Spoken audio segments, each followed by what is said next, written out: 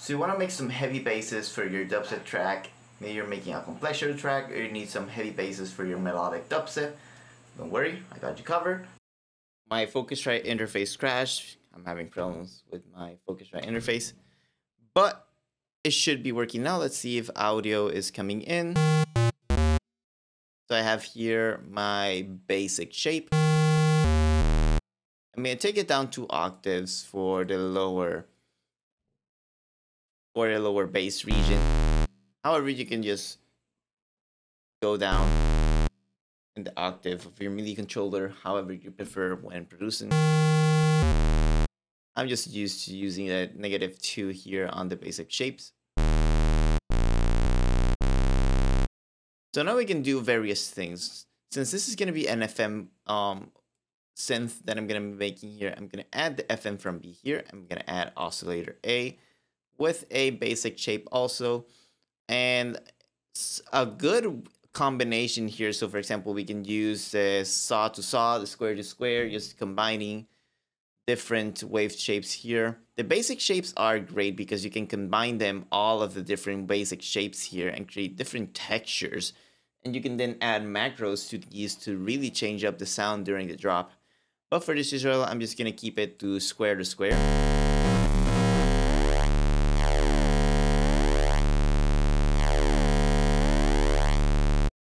And I really like that movement that's happening here. So I'm gonna add a LFO here set to trigger.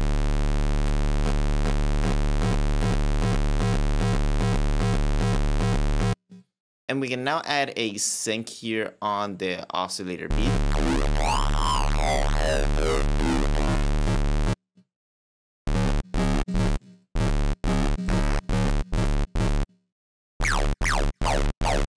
And a good tip is to set the random off in FM's synthesis so that it always triggers on the same note.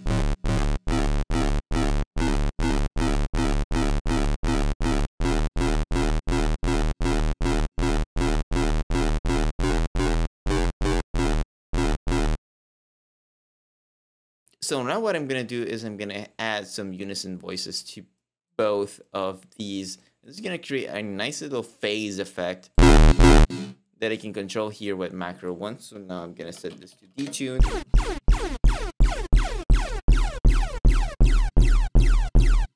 It's going to create that cool little laser sound.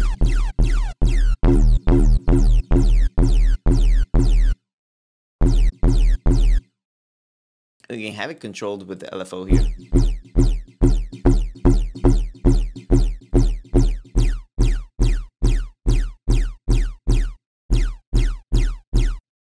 And we can control the width here. And it's good to set it not to 100, but a lower value, like for example 50% for this tutorial is going to be a good number. It's going to give us a little bit of stereo, but it's not going to be super wide and super crazy. It sounds a little bit messy on the low end, so now I'm going to add a high notch. And this high notch is going to control both the high end and the mid. And we can add a resonance here to create a valve movement to give it some tonality.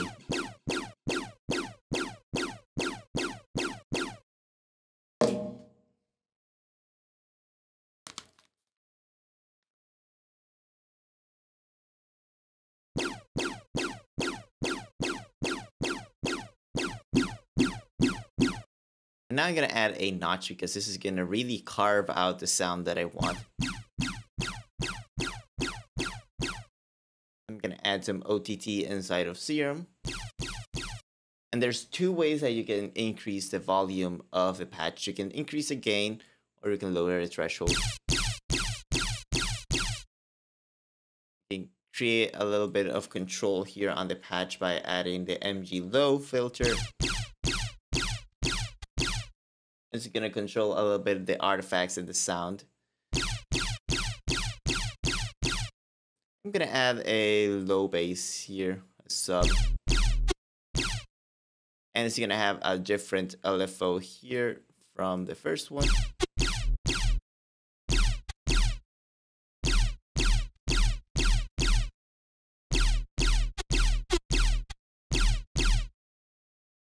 gonna add some distortion.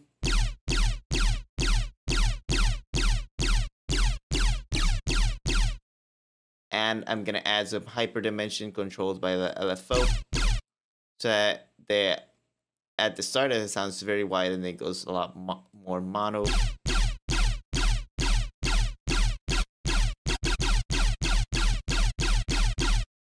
It's a really nice one-shot bass that I'm creating here so far. Now I can add, maybe after the distortion, a second vowel here.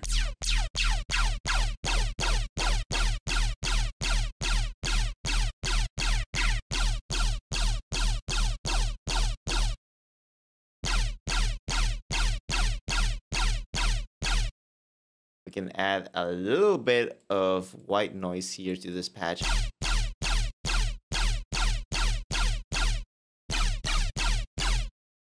Now we can, for example, change up here and try out, for example, the saw.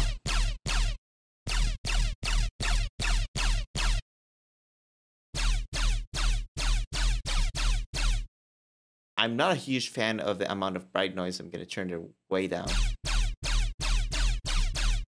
So using the triangle saw here gives it a nice little clean result. But if I use the square combination, gives it a nice little grittier sound. So it all depends on the mood of the track that I'm working on. So I have both alternative there.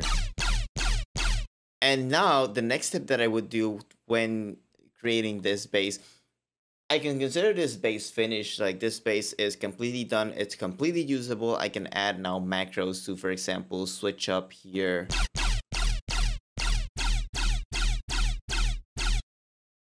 Just as I said and I mentioned.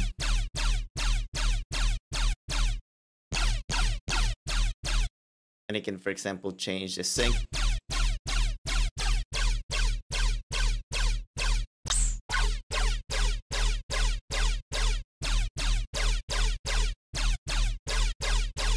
And I can create sort of a call and response with just this single bass here. But I can go a step further and post-process this bass. And I made a really awesome post-processing video that you can check out. And so you're in luck because I made a really awesome post-processing video that you can check up in the link over here. If you want to see how you can take a bass like this and post-process it and make it go from this to here, way over the top. It's really easy. You can check out the video. But that's not the topic for this video. We're focused on creating a Serum bass. So say that you're not happy with this bass or you want to create a variation. So let's duplicate this. One of the first things that I think when duplicating and creating a secondary bass from my first main bass, I already created macros here for the main bass here. So what do I do next? The second obvious thing that I would do is change here the filter, and one really good filter that you can use is the band filter here. It's a fantastic filter for these types of sounds.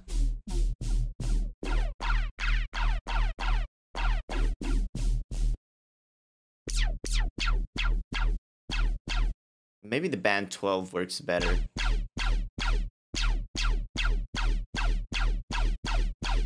And now the thing about the band pass filters here is that it's very important for you to add OTT in post because it's not going to sound impressive without some post processing.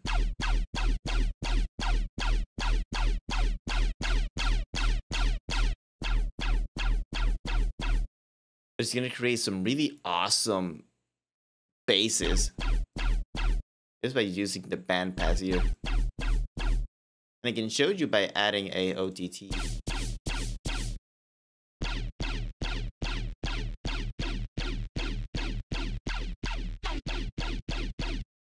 And we can create the 3 OTT technique here.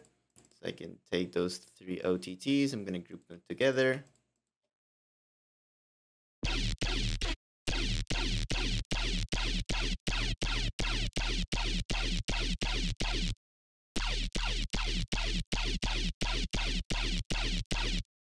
And I can use my secret artifacts patch here that's gonna go before the OTT.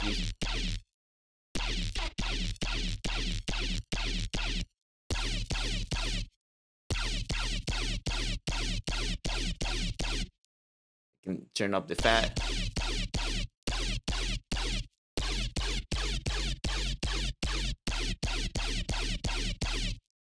And it's created a really awesome FN base here. And I can always use a macro.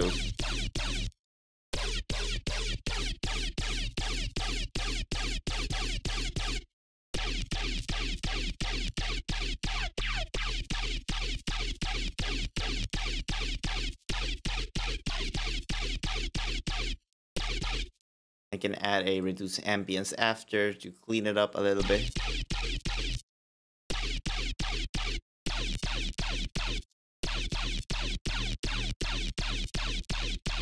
And I honestly like it more with the band 12.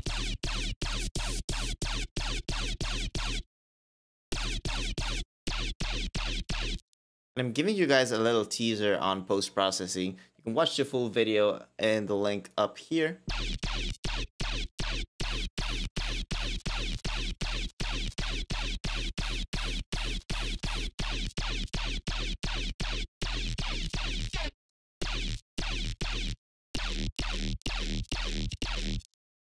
This is something awesome. And this is the thing about creating presets, is that you can go very experimental, you can really play around with the patch.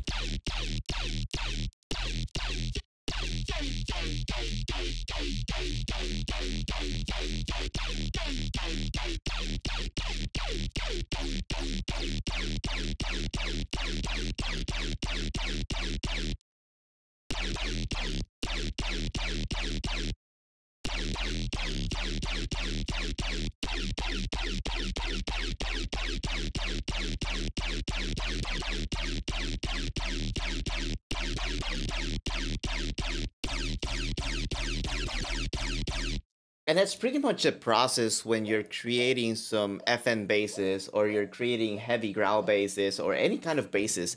It's just experimenting and sort of following a very, very wide spectrum of sound design.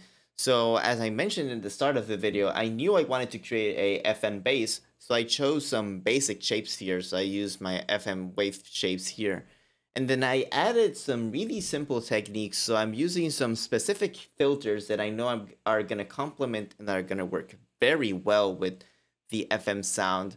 I added some very basic effects here, and I am sort of intentionally thinking on what I want to do. So for example, I know that I want the hyper to really control the wideness of the sound. I know that I want the OTT to sort of squish the sound, and the filter and EQ to sort of sculpt and play around with the harmonics and the frequencies. And then I can go ahead and duplicate the sound and change the filters, change the different sculpting elements that I'm using to craft my sound, so that I can then take here my post-processing and use the post-processing here on my main patch.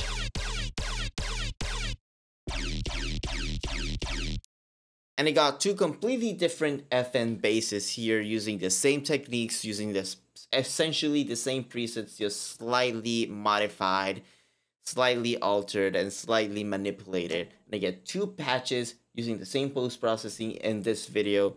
And it's completely different results just by changing the filter type and the filter modulation. And you can go even crazier and just change the LFO curve. So for example, if I drag this LFO curve like this, it's gonna create a really cool sort of froggy FM effect. And of course, since I'm routing it to the sub to the out, it's gonna crunch it and gonna create it, but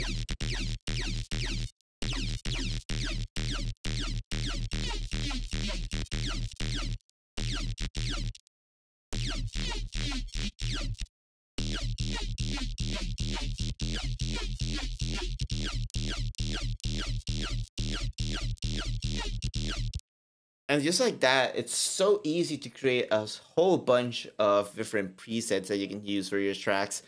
And the really awesome part about this is that you can save each one as an individual preset. so that when you're fully focused on creating your dubstep drop or your dubstep track, you already have the presets made, so you don't have to spend a lot of time in sound design, and you can spend that time in actually creating the song and actually creating the track and making a full song with the presets that you already made here inside of Serum. So there you have it. If you guys like this video and want more tutorials, comment what you want to see next. I'm always reading the comments. I'm creating a whole bunch of tutorials to help you guys elevate your music to the next level. And you can check out some really awesome wavetables. You can get some really awesome professionally crafted presets, and you can get all the tools you need to create your next banger at blacklettersaudio.com. This was Rafael from Black Letters Audio. Thank you guys so much for watching. Don't forget to comment what you guys want to see next, and I'll see you in the next one.